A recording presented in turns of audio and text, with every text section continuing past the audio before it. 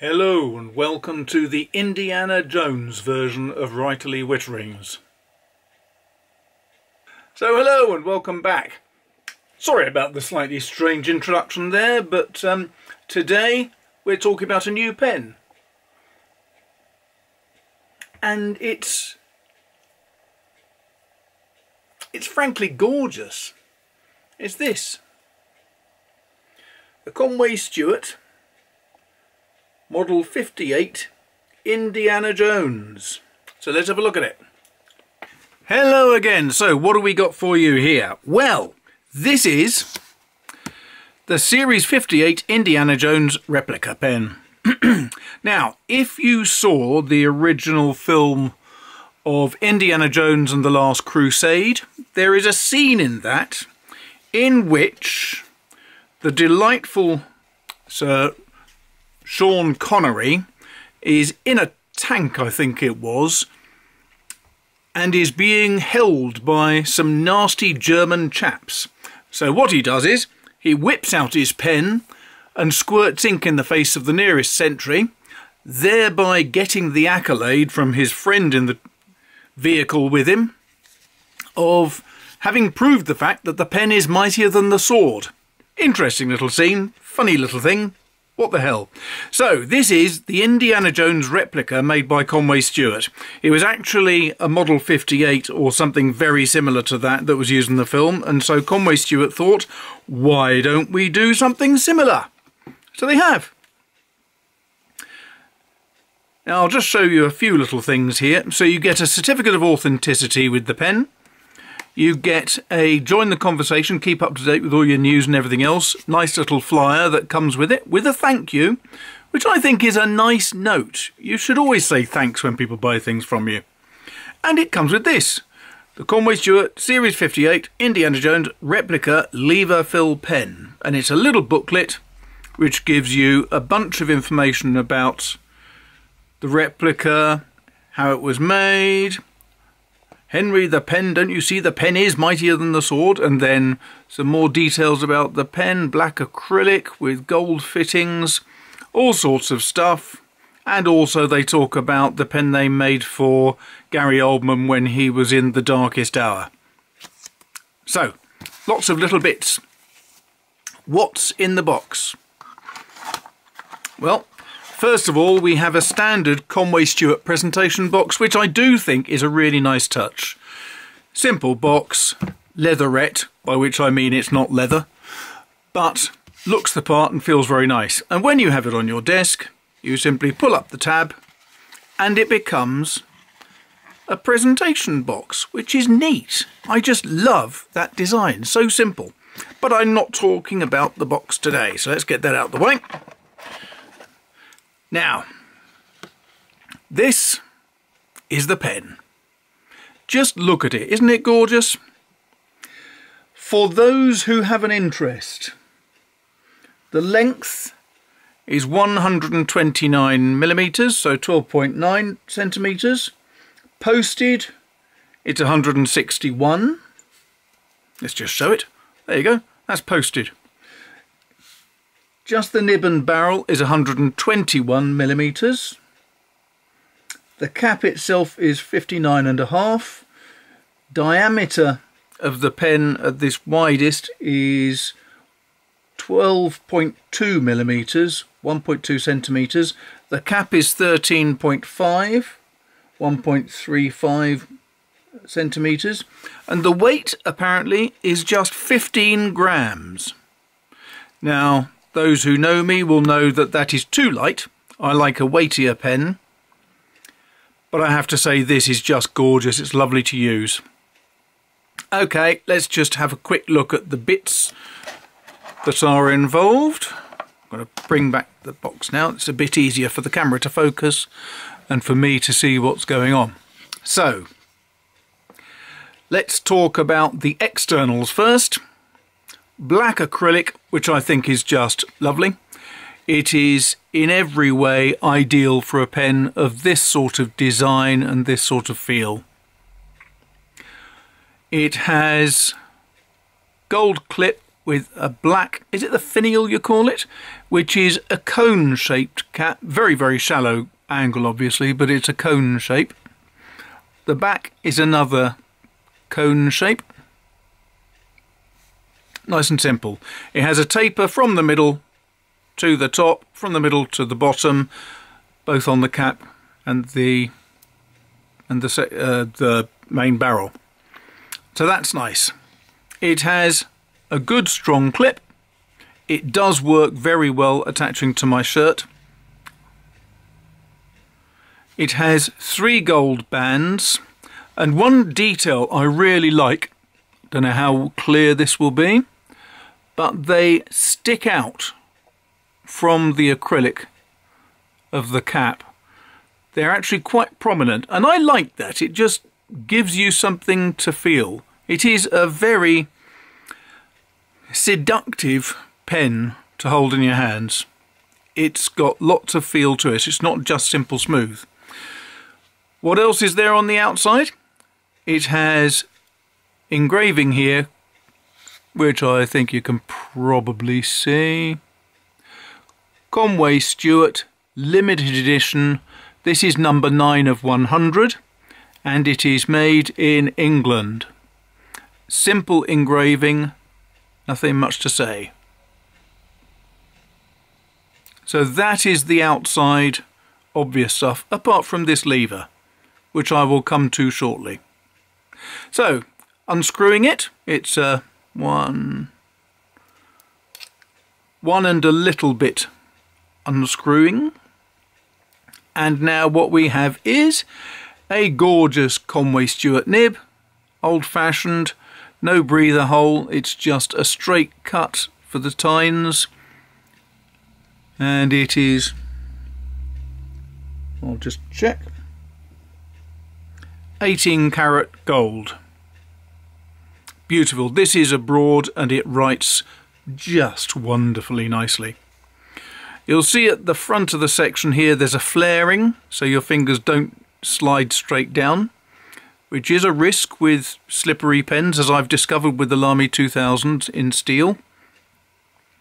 This doesn't tend to want to slide out of your hand, I think partly because of the screw threads there, but then also because of that nice little flaring at the bottom.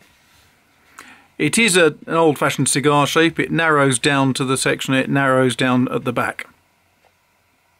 So, what about this lever? Well, if you've never used a lever filling pen, this will be quite a nice surprise for you. I am now getting some ink. Now, I was wondering what sort of ink to use with this pen, and in the end, I came down in favour of Topaz from Pelican. Why? I don't know, it just appeals to me today, really. So let's see how this goes. Now, if you haven't seen a lever filler before, and it's quite likely you won't have done because everybody's gone over to cartridge converters or vacuum fillers and piston fillers nowadays, but this used to be a really popular mechanism for filling a pen. What happens is, inside here there is a rubber or silicone sac. When you lift this lever, which is slightly fiddly to do in front of a camera, but when you lift this lever and squeeze it down, it squeezes out all the air from the sac inside by compressing the sac, and then when you put it into some ink, all you have to do is let the lever go back. I do it gently. I don't think you have to do it particularly gently. It's quite a robust little design. And I do recommend you leave the pen in the ink for a little while, because I've found that, possibly because the sac is new, but if you just listen now, I've just opened up the lever. I'm now going to shut it down and lift. You can hear that little sucking noise. That's because it hasn't had time to suck up enough ink, and so it's letting air in. So I always just leave it standing there just for a couple of seconds, and then when you lift it out there's no sucking noise, which means you've got a full ink sac. Put the lid on your inkjets before you knock it all over your desk again.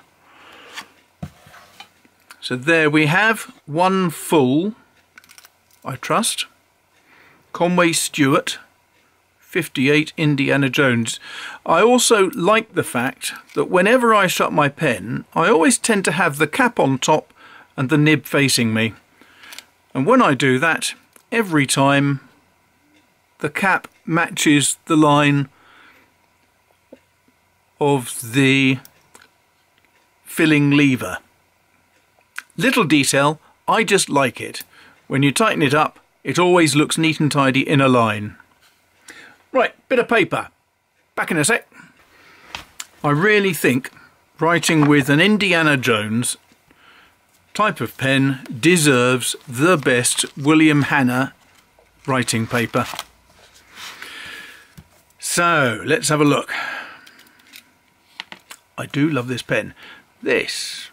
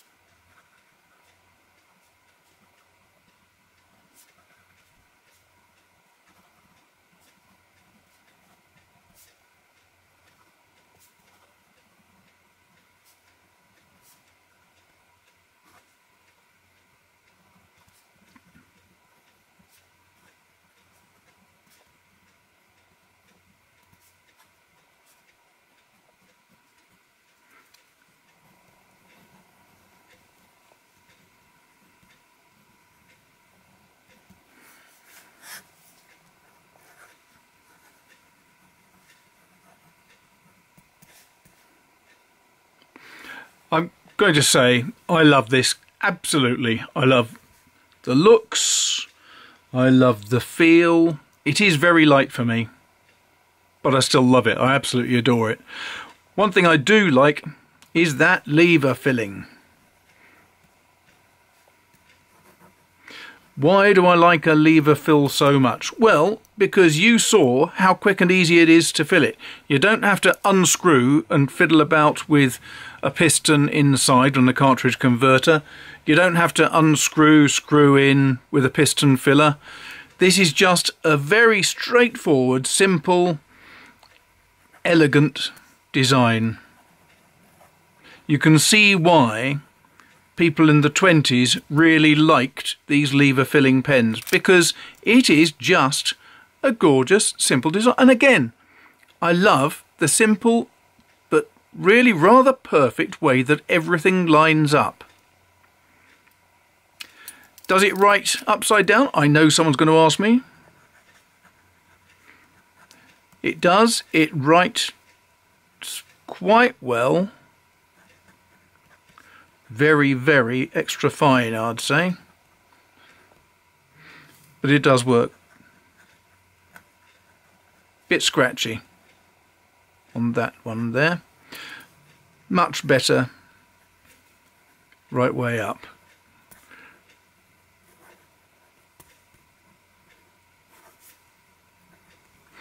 Now, I've had some discussions with people recently about Conway Stewart, because obviously Conway Stewart did go bust. And it was very sad. I was most upset.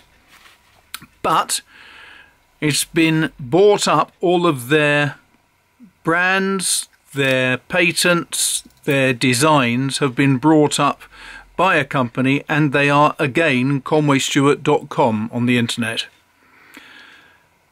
And I have to say the quality of workmanship is as good as it ever was, if not better. I think the quality they're doing now is much better than the quality of my original Churchill, for example, which was made late 90s, I think, when they first got into financial difficulties. But this is an example of the sort of workmanship they do, and to my mind it is sheer perfection. For 300 and something odd pounds before VAT, it is a really good buy. If you're interested in a pen that you can count on as being a collectible item, if you're interested in a pen that just looks and feels lovely, or if, like me, you're interested in a pen that can be really quickly refilled because you're writing a lot and you need to be able to get the thing filled up quickly without hassle, there is no pen better than this, in my opinion. Absolutely gorgeous to look at, and I am really grateful to Conway Stewart for letting me have a go with this, because it is a collectible item. It's one of only a small number being made, and it's just beautiful. Thanks a lot, Conway Stewart. Thanks for watching this. Okay, folks, now, most of you watching this will know that I do adore Conway Stewart pens. You will know that I waxed absolutely lyrical about that gorgeous little red Wordsworth, which I adored. That Wordsworth had some things going for it that were its size, because it would fit in a pocket very neatly. I loved the acrylic it was made of. I didn't expect to, because I thought it would be far too pink, but I did love the acrylic. 1 second. I'm being pestered by someone who wants me to help her onto her bed. That's better. So yes, I absolutely adored the Wordsworth, especially because of the very fine flag nib that was on it. I've now got another dog pestering me. Get to bed, go on. She doesn't need lifting up. Stay. But the great thing about the Wordsworth was it had a certain weight that made it feel like a much bigger pen. That was really gorgeous. However, this little pen has been sitting in my pocket, and you can see it's so light it doesn't distort the fabric. It is really neat. This pen has... I'm just being scratched on the back now because I obviously hadn't noticed the dog wanted a fuss. Stay there.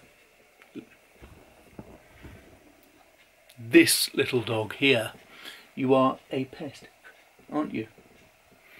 Good girl. My apologies. The trials and tribulations of trying to make a video when you own dogs. This is much, much lighter. But I have to say, that filling mechanism, the classic looks with these gorgeous 9-carat gold rings, that lovely lever action which is so quick and easy. I think anyone who buys this and doesn't take it out with them every single day is a moron.